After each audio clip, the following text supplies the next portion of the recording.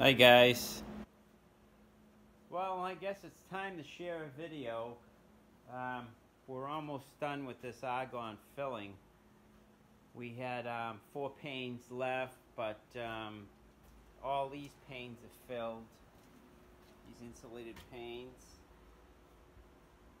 What's happening now is we had to wait on these other ones because, you know, the funny thing is we took all the moisture out of the space with these dehumidifiers, and then we realized the caulking wasn't setting up, so then we had looked on we got the spec sheet on the caulking, and it clearly says right on here that you need 40% humidity in the space for it to set.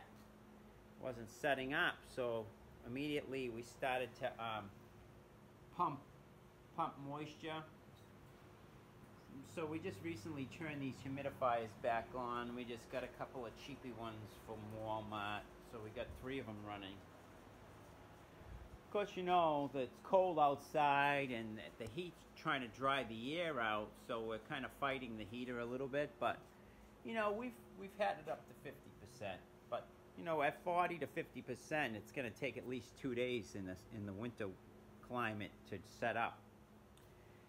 Alright, so now we got our argon filling. So these guys over the years figured out that this argon in between the panes is a better way to get a better thermal value to the window, because air lets the so if it's hot inside and it's cold outside, the heat always wants to go to the cold. So what happens is the heat goes through the panes of glass and through that air space and goes out, right out. So what happens, the air allows the heat to pass through it, where the argon, being an inert gas, they call it a noble gas, it doesn't let the heat and cold transfer through it so easily like regular air does. So the gas is adding to the insulated value of the window unit. So I guess if you're going to be doing this, it's a good idea to try to accomplish argon filling in between your panes rather than just leaving air, because it lets the heat go right out in the winter, and the hot of the summer come right in too. What are you doing, Angie? What are you doing? All right, so we'll do a little sample of how it goes, and we don't have any fancy equipment to let us know when this unit's full of argon. So we did a little research, and we seen a couple videos posted on YouTube. And what happens is that since there's oxygen in between the panes, we got these little tea lights. And what happens is we put the tea light inside of this container, partially open container, because it needs to let the combustion out when it's burning.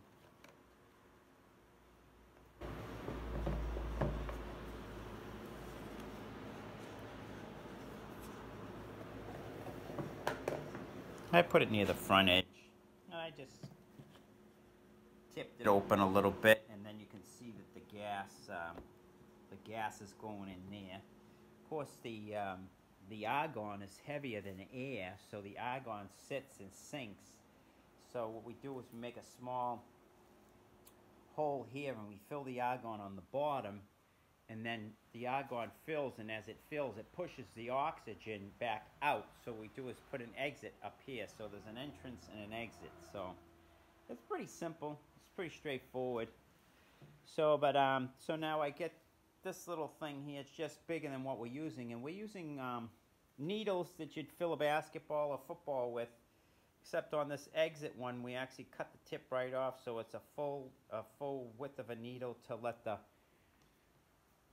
argon and the air come back out, so it's not pressurizing the panes, because if you're going to make a mistake, you could, I mean, imagine this as a balloon. You can blow it up too much and it would actually pop your seal. So make sure that your sealant is dry and then make sure that you have a big enough exit to let the gas back out and the oxygen back out so it doesn't try to blow apart your panes. Okay, so let me put the light on. And I'll just show you that I just get this little, it's almost needle-like in itself, and what I do is I just come in along the side of the pane, like that. See it? And then what I do is I'll purge this. By the way, this is a 3-stage setup, but it filters out particles, it filters out oil, and the last one's really what we were after. It's got a desiccant in there, and it takes the moisture.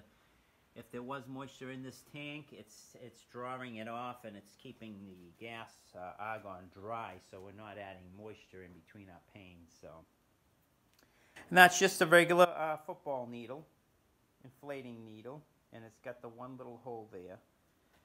So what I do is I'll just purge it, and you can hear it.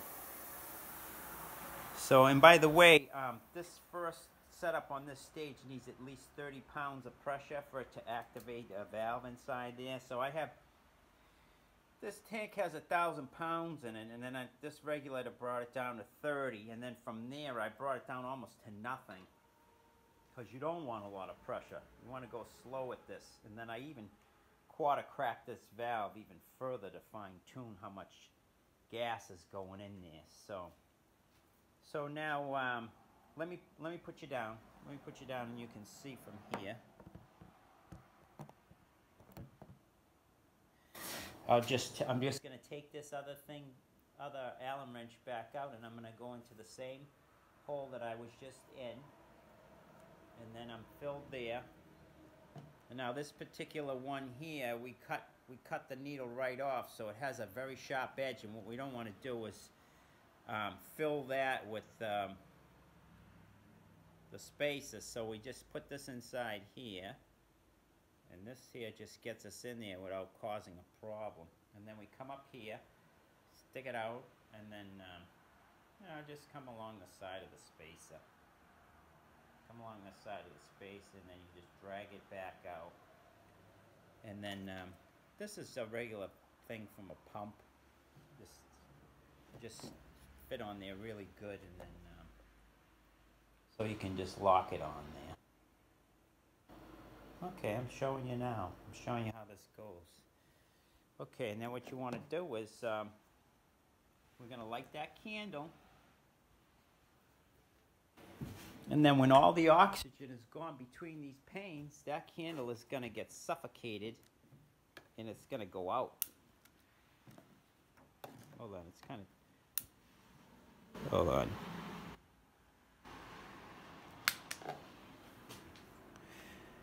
Okay, so the candle's lit, and now I'm going to let the gas on. Let me put this down, see if I can do all this. And I'm only going to give it like a quarter turn. And so now what's happening is the gas is filling in from here. It's going across that whole pane, and it's going to slowly fill up with argon and push out the oxygen out this one. This is your exit. And then you can see that the argon's going to fill and drop down to the bottom of this little container because it weighs more than the air that's in that container. You got to have a container with the lid partially open, because that flame is using the oxygen in that little area, and it's also got to let the combustion out too. So, you know, you can suffocate that flame just with combustion alone, and that'll give you like a false thing. So this is a little setup we have, works perfect. It just shuts right off when this window is filled up. It will shut right off, and the argon comes out and fills this container. Anyways, guys, I'll add on to this so you don't have a long video, and then you can see the flame getting asphyxiated, and then it just goes out. You can see, guys, the flame is getting small because it's actually the oxygen is getting replaced by the argon in the flame. It can't burn any longer because there it goes. See, now it just blew out because it's argon down inside there. Then we just take this also just to double check, and then you see that that flame can't even stay on with the butane. See it? It shuts off. Even the butane shuts off. Alright, so we're full, and what we do now is we just shut it down.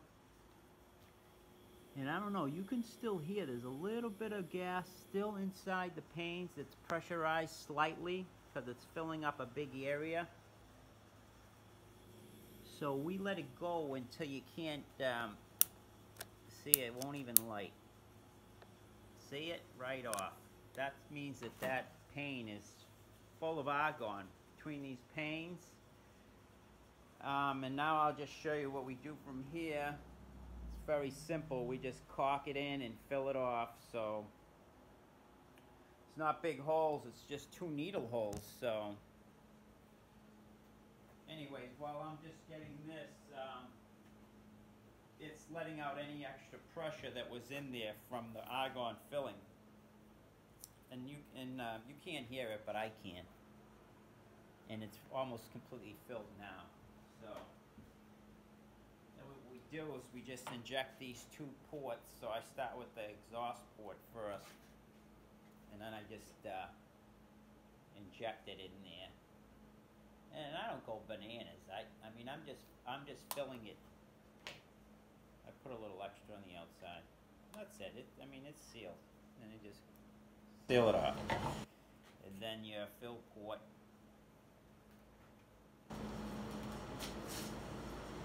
Just gotta seal it because you don't want to let any moisture back in there. Air. You want to seal the argon. And then that's it. I'll show you guys.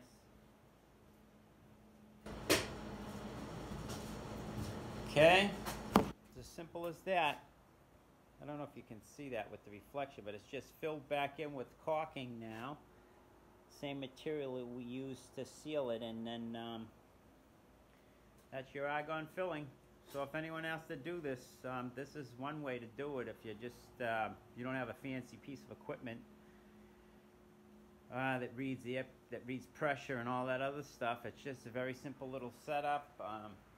I guess the most important thing is get this thing so it's pretty sensitive to the gas, because if you try to close it too much, the flame is using the oxygen. It gives you a false reading. So you got to let a little bit of an exhaust out for the combustion, a little bit of mixing of the air to get in, and then what you do is you just we just set the hose here, and the argon goes down in there and fills that container up with argon and extinguishes the flame.